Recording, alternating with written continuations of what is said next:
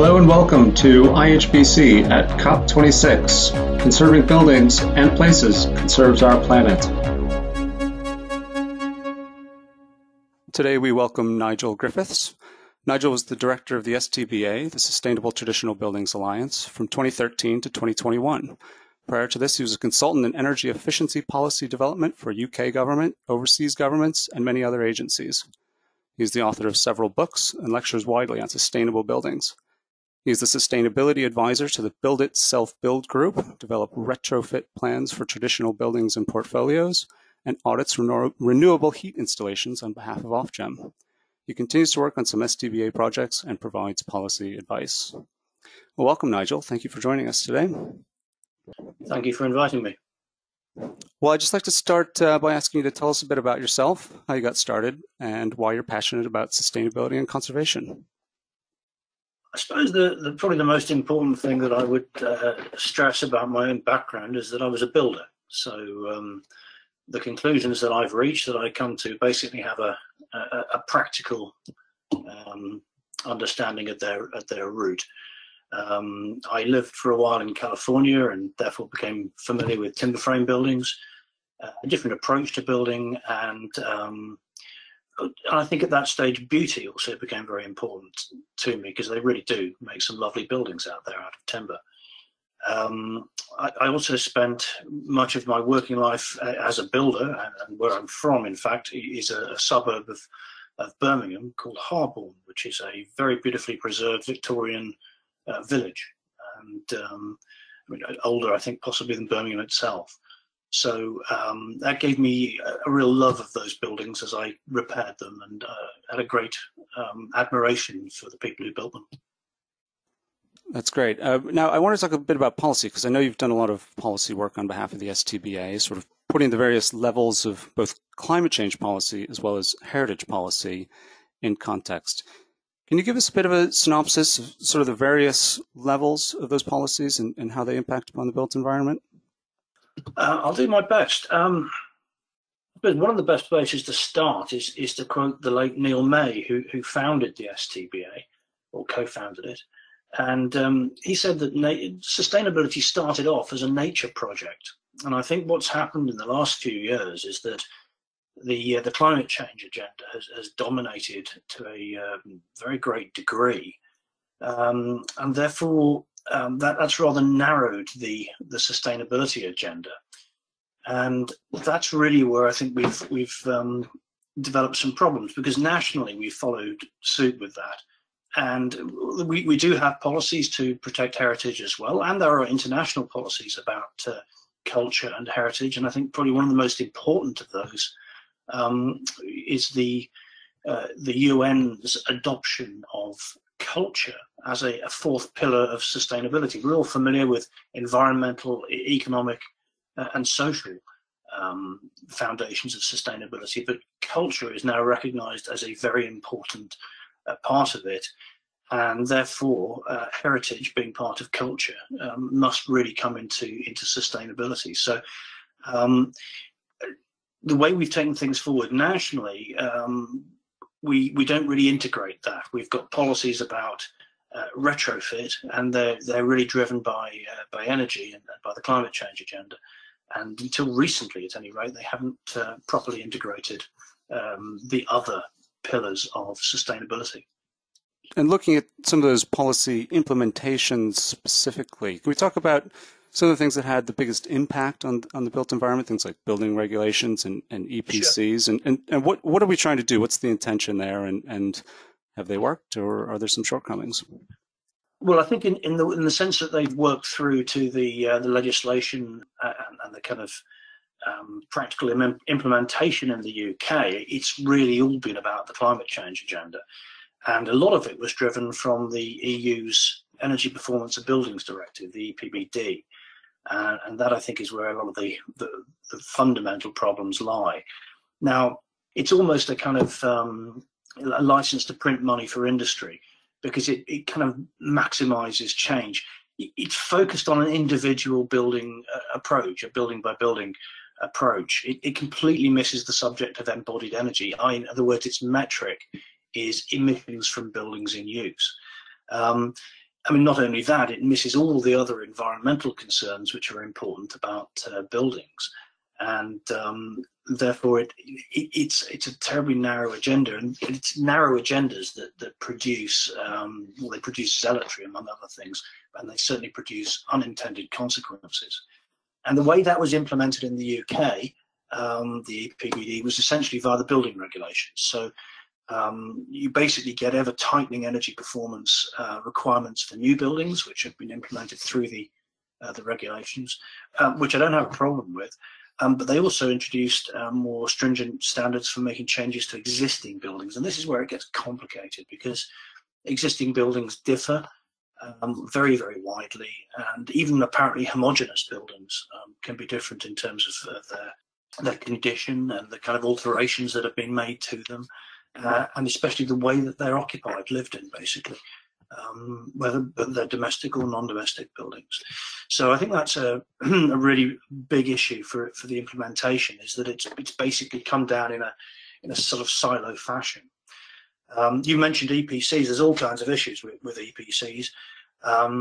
In the UK, in particular, the headline rate which we have on EPCs is actually based on not carbon emissions, but it's based on the cost of fuel. So you have a system where the legislation is trying to minimize carbon emissions, but the metric you're using is based on the cost of fuel, and that produces some really bizarre results. So, for example, you take a building which is currently heated by some form of biomass, or let's say a heat pump, and if you then switch that to diesel oil, you'll save money and you'll improve your EPC score, but you'll make your carbon emissions and other forms of pollution, etc., and the use of diminishing resources, you'll make that problem worse.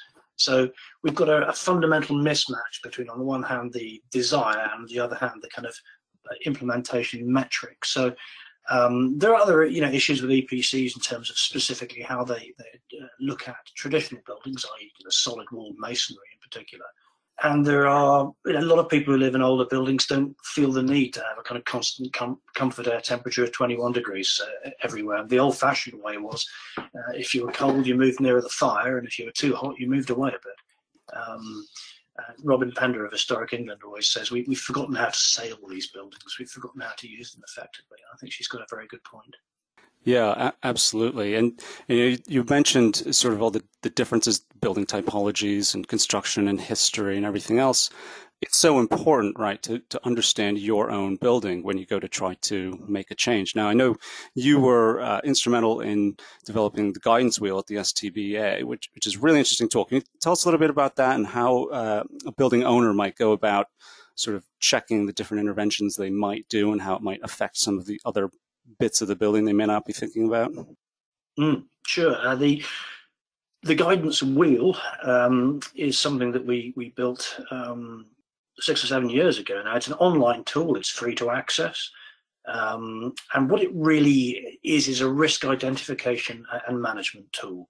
So if you basically select a particular measure, from within a whole suite of retrofit measures within the wheel, having first entered the context of your building, whether it's particularly exposed to the elements, whether it's a high status heritage building or low status, the type of user that the building has. So all these are what we think of as context. Having put all that information in and selected a measure, it will then identify, first of all, 3 basic kinds of risks. So firstly, the risk to achieving the savings that you're actually looking for. And there are all kinds of ways in which retrofit measures can go wrong and do go wrong. Secondly, it identifies technical risks. So those are usually to do with moisture and moisture buildup in building fabric. They're also to do with air quality, indoor air quality, and the impact that can have on health. And thirdly, the wheel also flags up different sorts of heritage risks. So certain measures will have a negative impact on heritage, but it's perfectly possible to carry out very high quality retrofit while preserving and enhancing heritage. You may be taking out, let's say, thin double glazed UPVC unit, and going back with something more akin to the original pattern of the windows, but which is also much more airtight than the original, and which is much more energy efficient than the original. So you can both improve heritage, minimize technical risks, and ensure that you do achieve the savings that you want to achieve through the use of this wheel. So it provides those, in addition to showing those risks, it also demonstrates the interactions between measures. So if you were to consider insulating a wall, then you also have to consider the junctions between the wall and the windows, the junctions between the wall and the floor and the roof. And at any of these points, you might get a condensation risk. If you've made the wall warmer, you have made other parts of the building fabric cooler, and therefore relatively cooler, and therefore more prone to condensation in particular. And if you want to create a complete thermal envelope, then you have to consider these adjacent bits of building fabric. So those interactions are terribly important, and those have actually been kind of taken up in future standards. Right. Well, it's really an excellent tool, and it brings to mind, I know I've heard you talk about the whole building approach as well. Can you talk about that a little bit, and how you've actually seen that start to be manifested in policy? Sure. When we started off in 2013-ish, we wrote a report for what was then the Department of Energy and Climate Change called the Responsible Retrofit Report. And that phrase, responsible retrofit, we hung on to for some time, and we actually produced a publication called Planning Responsible Retrofit, which guides you through all the measures you have to take from thorough survey, etc., through to sort of considering all the different interactions between parts of the building and between fabric and services. So that particular publication is only 24 pages long, and it's a free download from our website. I'd recommend to everybody as a kind of starting point. And then during the period of a couple of years after those initial reports, the phrase whole house started to emerge. And eventually we began to think, well, this needs a definition, because it's been used in many different ways. And some people used whole house in the sense of every bit of the house, fabric only. So, insulating the walls, improving the windows, insulating the floors and the roof. Well, that's not enough, because whenever you change the thermal performance of a wall, you change its moisture performance, but you also reduce natural air leakage or natural ventilation. So I think the phrase no insulation without ventilation is a very good one. And therefore intermediate kind of whole house retrofit considers ventilation, it considers heritage, it considers all the interactions between building fabric and building services. It's no good doing all the insulation work and not addressing the heating controls, because you'll end up with an overheated house or a building which is heated in a patchy way.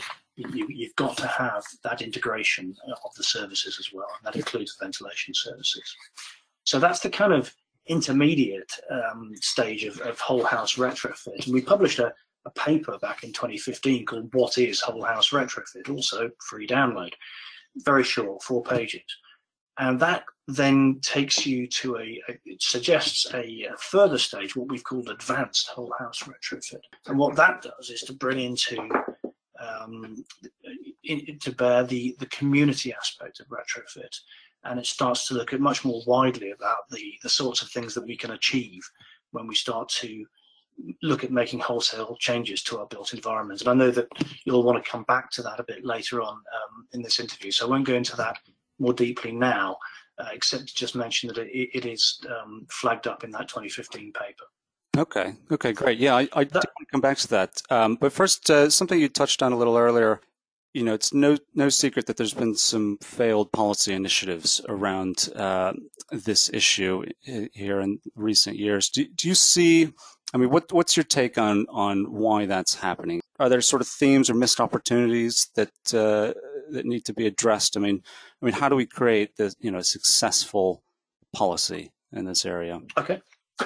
Well, I'll tell you what. I'll start with the success and then go back to the failure. I mean, the success so far, and we've very much contributed to this as STBA, I think, has been the publication of a new standard for domestic retrofit, known as PAS. That's publicly available standard, PAS 2035.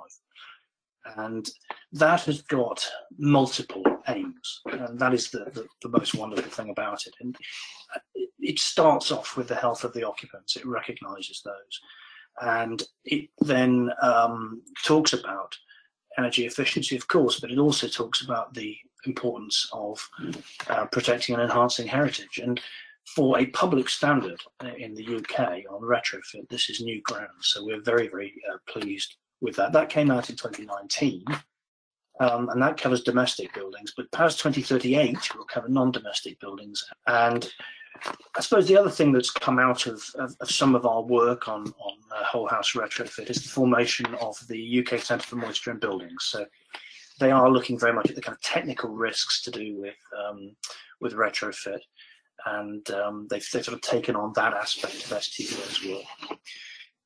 But I think that was a great question about the failed policy initiatives, and we could start with the Green Deal back in about 2012.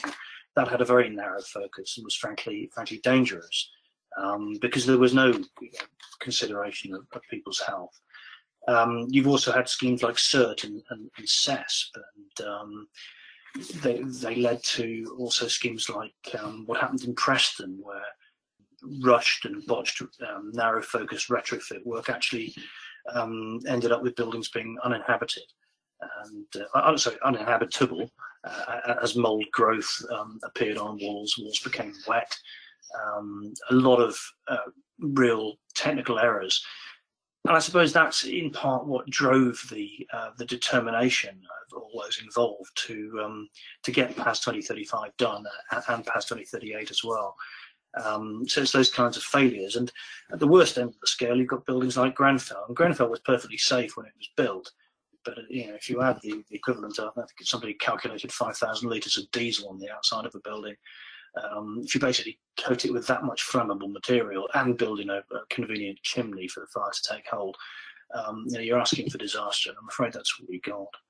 And there's a lot more narrow focused policy still out there. I mean, if you look at the clean growth strategy and the private rented sector public regulations, which came out at a similar time, they're all based on EPCs, and it's just entirely the wrong metric. What we ultimately need is a whole house metric that looks at the impact of retrofit on people's health and well-being.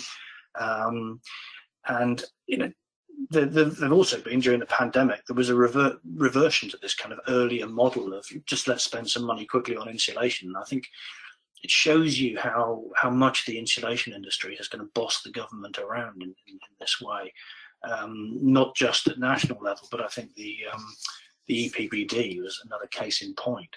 So what we need is a plural agenda, and all those schemes, the CERT, the CESP, the Green Deal, and the regulations and the policies to do with PRS and clean growth, they all miss opportunities, and health is the biggest one.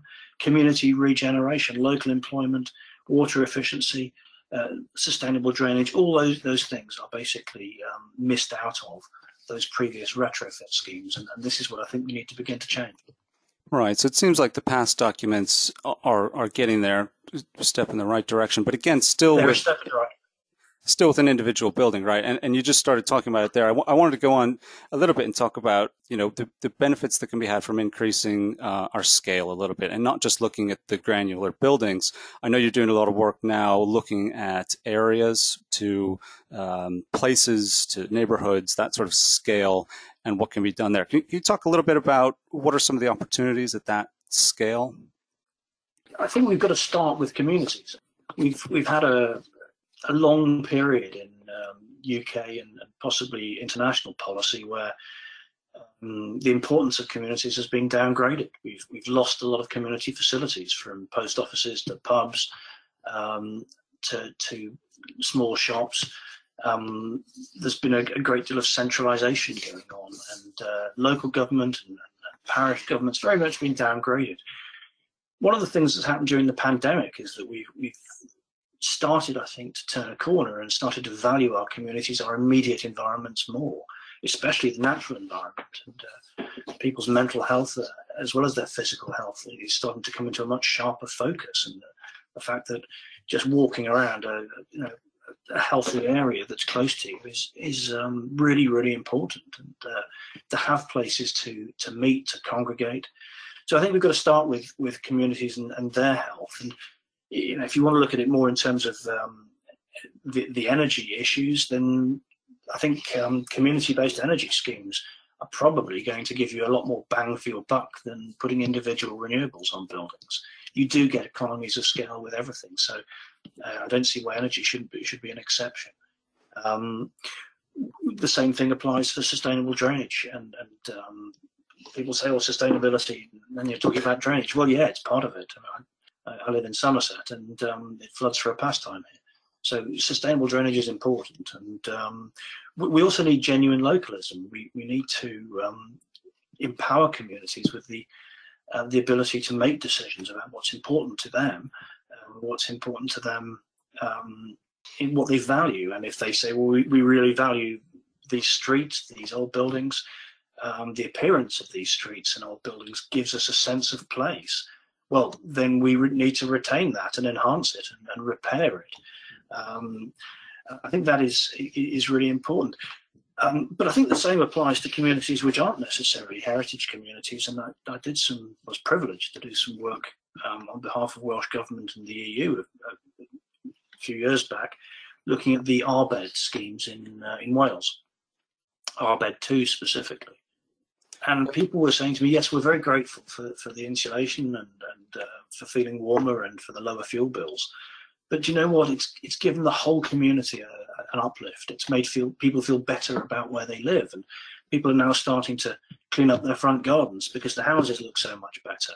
So what those sort of schemes have done, they've got people talking to each other. They've actually re-established a bit of a sense of community. But they've also begun to address not just fuel poverty, but the poverty of expectation. And it's that which really blights so many communities in Britain. And it's helped to begin to address that. Well, that's really fantastic. Thank you, Nigel. I think we'll wrap up there. I just wanted to end by asking you, what does the future look like, or what should it look like in terms of sustainability and conservation of the built environment? Well, I think the most important thing is that there is no conflict between sustainability and conservation, because conservation is an integral part of sustainability. So ultimately, sustainability is about the kind of future that we want to leave to our children and grandchildren, and that surely includes heritage. It also includes a clean and green natural environment and beauty. Beauty is so important. It's the truth that dare not speak its name about buildings. And heritage ultimately is a shared asset, so it's not just the people who live in heritage buildings that are important, but the whole community that lives in and around them. So I don't see any conflict between heritage and sustainability, and I really hope that is the way forward for the two.